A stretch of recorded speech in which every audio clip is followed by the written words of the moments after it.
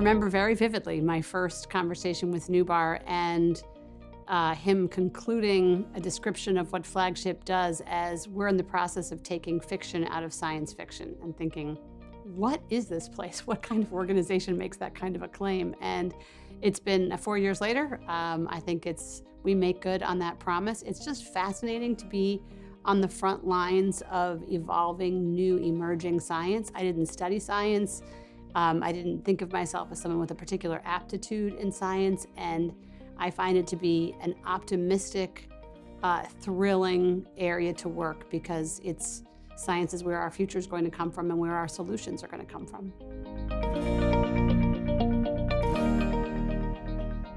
I think even in the last 5 years, the biggest single opportunity I see in storytelling is any organization can be its own publisher.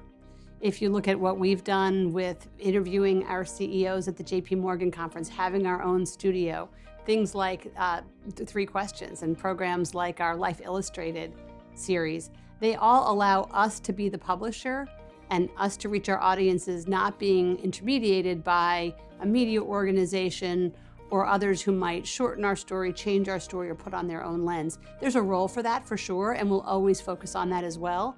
But I would say in my 25-year career in communications, the ability to have your own channels and reach your own audiences with stories as you choose to tell them, and every creative tool in the toolbox, is an incredibly exciting evolution in professional communications.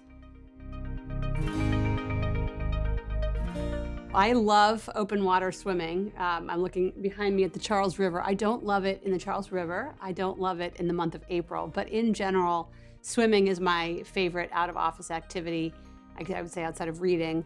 And I love swimming in open water. I find swimming a great form of meditation. I find it a way to just lose yourself and have everything else fall away, and focus on your breath and on your stroke and on those swimming with you or around you, whether they be people or fish.